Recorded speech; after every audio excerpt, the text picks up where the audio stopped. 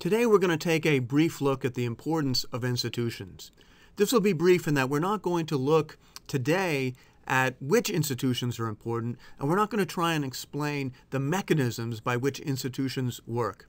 Instead, what we want to do is just offer the big picture. Why do people study institutions? Why do people think that institutions are important for economic growth? Let's take a look.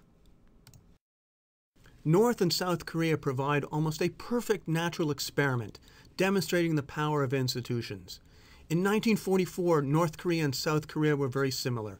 They had the same people, the same culture, the same language, the same history. Very similar economies. If anything, North Korea was a little bit more industrialized, South Korea a little bit more agrarian. Then in 1945, the country was split, and North Korea chose communism, a totalitarian state, centrally planned, centrally directed, no private property rights, very little room for private initiative, no free press. South Korea, broadly speaking, chose capitalism. Private property rights, a free economy, much bigger scope for private initiative, a free press. Not always honored, of course, but broadly speaking, South Korea chose capitalism, North Korea chose communism. Now, what were the results of these choices? Well, 50 years later, the results are so clear an alien could see them from outer space. In fact, this is a picture of North and South Korea taken from outer space. And what you see is South Korea is lights, broad lights, people going out to parties, lighting up their home. What you see in South Korea is a developed, modern economy. Up here in North Korea, what you see is darkness, with the one exception of Pyongyang, the central city where the ruling elite lives. Massive differences created in just 50 years.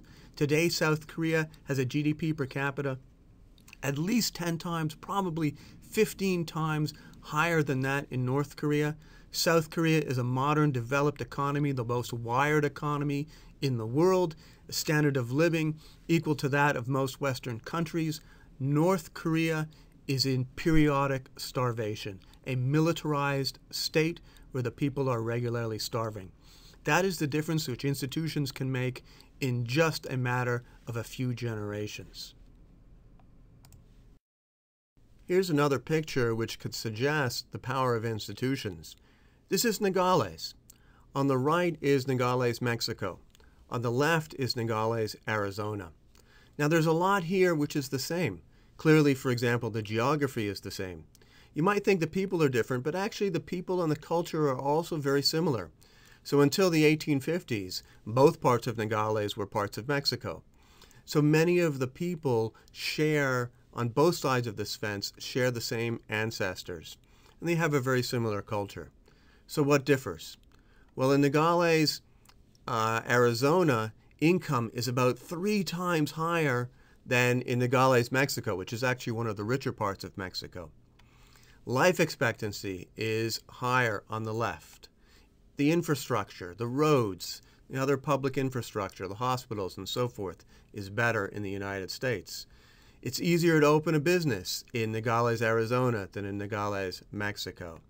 Democracy is more reliable on the left of this picture than it is on the right. Crime is lower on the left than it is on the right. Well, why? Well, the difference here, again, is institutions. Institutions make the difference. These two examples, I think, are good illustrations of the fact that institutions matter, but we haven't said which institutions matter and why do they matter.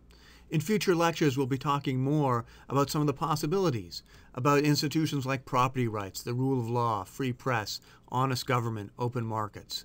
We'll also be talking about factors which may underlie some things such as honest government, like trust. And then we'll be asking not only what are the effects of institutions, but what are the causes of institutions? Why is it that some countries have different institutions than others? Is this due to accidents of history? Is this due to differences in geography or in culture? All of these questions are really important, and we'll be dealing with them more as we go on. Thanks.